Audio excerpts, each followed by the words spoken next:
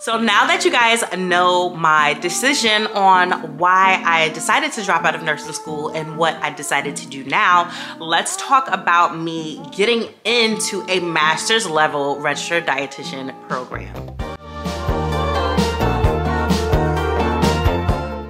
Hello everyone, welcome back to my channel. My name is Janae if you're new, and welcome to a new video.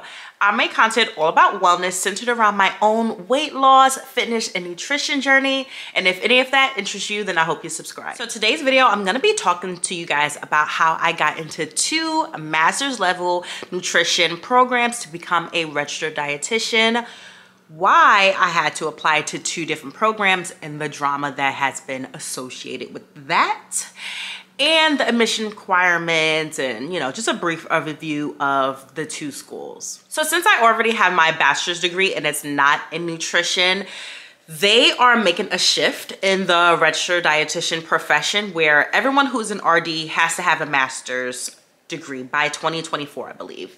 And with that, there is more opportunities now, and there's more programs now that you can go and obtain a master's level degree in nutrition and dietetics and test out and become a registered dietitian. So that's where I'm at. I am someone who already has their bachelor's degree in psychology, and I am going after a master's degree in nutrition to then finish, pass, do my clinicals, and then become a registered dietitian. So there was 2 schools that I looked at. There's several, but there's 2 main schools that I looked at that was going to get me there pretty quickly, that didn't require a whole bunch of prerequisites, and that was pretty fast and easy when it came to applying to the school. One more so than the other. This school that I applied and got accepted to is called Union Institute and University. Is based out of Ohio.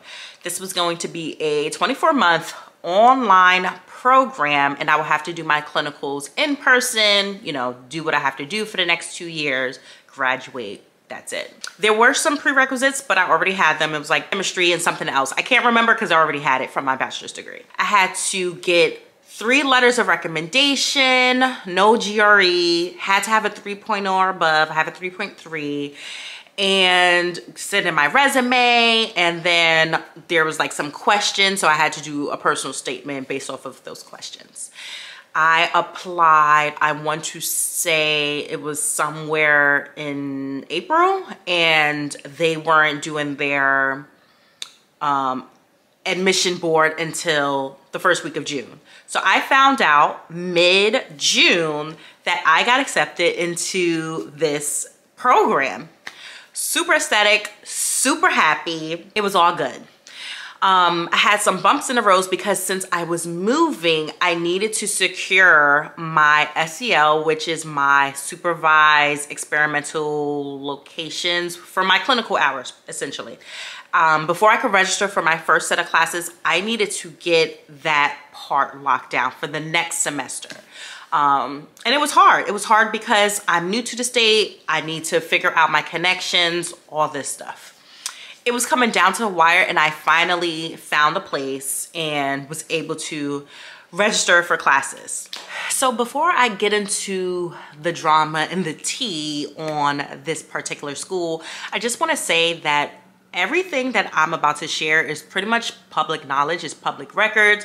You can find it in a news article. It's been blasted to all undergraduate, master's level students from this school. I definitely did cut out people's names because it's irrelevant to the story. I'm just sharing with you guys what happened, what's happening, and what I've read and researched. I truly don't know the specifics on what has been going on. All of this is alleged, but yeah, there's definitely something going on, and I'm just cutting ties. And for you nosy people, the school's website isn't even current, it's not up to date. So if I'm talking about someone specifically, like let's say a department chair, the people who are on the site that's listed, they're not even current right now. Names and pictures, those aren't even the current faculty that I'm talking about. So Keep it cute. This also isn't to blast the school, slander the school, or anything like that.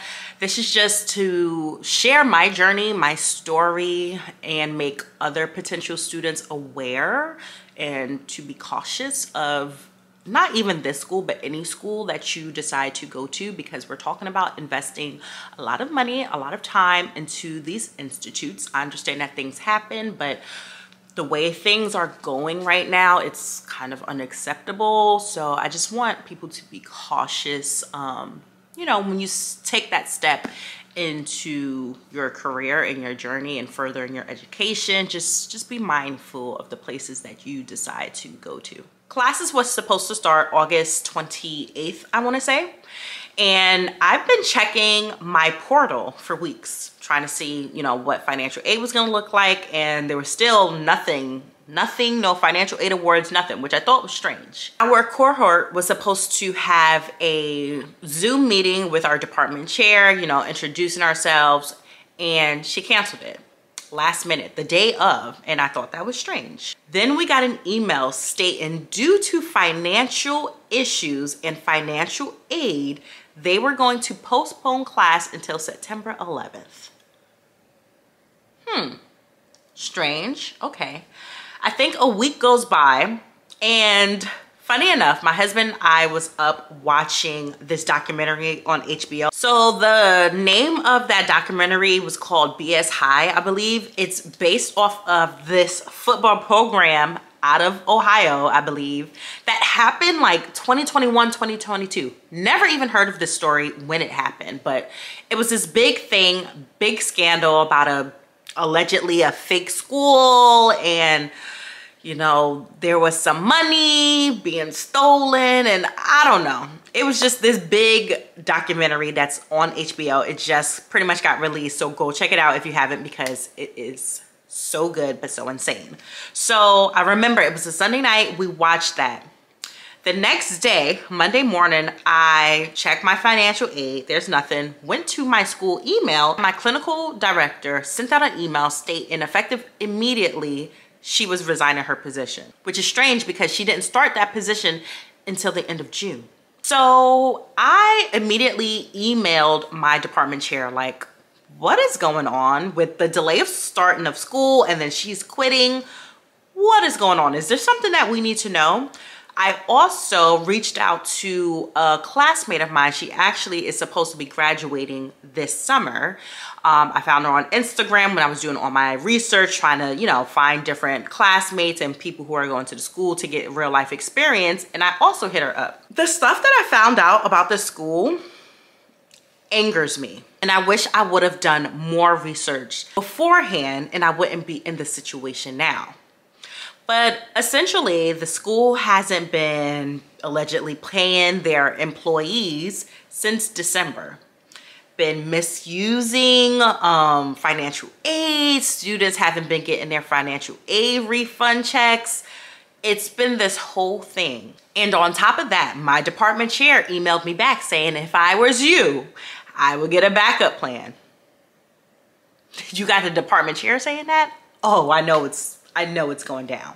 So I immediately was like, I was looking up 2 schools. Let me go ahead, see what I need to do for that next school, see how long this process is gonna be, you know, because I didn't fully research it since I already had my eyes set on this other school. Let me just jump on this now because I don't want no parts of this. That documentary scared me enough. I don't want no parts of it. Basically, I went ahead, I applied for this program. I do need to do 3 prerequisites for the school, which they offer, but it does delay my graduation time by 6 months. So I won't be done with my master's until the end of summer of 2026. Plus me not starting right now, which, you know, I had to wrap my mind around it, but this all happens for a reason, and I'm just thankful that I'm able to get into yet another program. So the school that I'm now attending is the University of New England. For me to get in, again, I had to have above a 3.0 GPA. I had to give out some references, not letters of recommendation. I had to do a statement, personal statement, and then I also no GRE. So, and then it took me 3 weeks to find out that I've been accepted, but I have finally been accepted and I'm in a good program. And it's the same setup. It's going to be an online school, but I have to do my clinical hours in person. So I am going to take you guys through my schooling journey as I become a registered dietitian. And you guys know I could not film this without getting a shirt. Like, I've done it before, you know, I had to get a shirt. But I am just so ecstatic that I am here, that I know exactly what it is that I want to do for the rest of my life. I'm getting a master's degree instead of another bachelor's. If you guys have any questions as far as the registered dietitian profession, how I get in, you know, anything specific, my school, my new school, you know, all of that stuff, leave them down in the comments below. If you enjoyed this video, make sure you give it a big thumbs up, subscribe if you haven't already. Don't forget to follow me on social media where I post all of my day-to-day as far as what I'm doing with my nutrition, working out, and my weight loss journey. Thank you guys so much for watching, and I'll see you next time.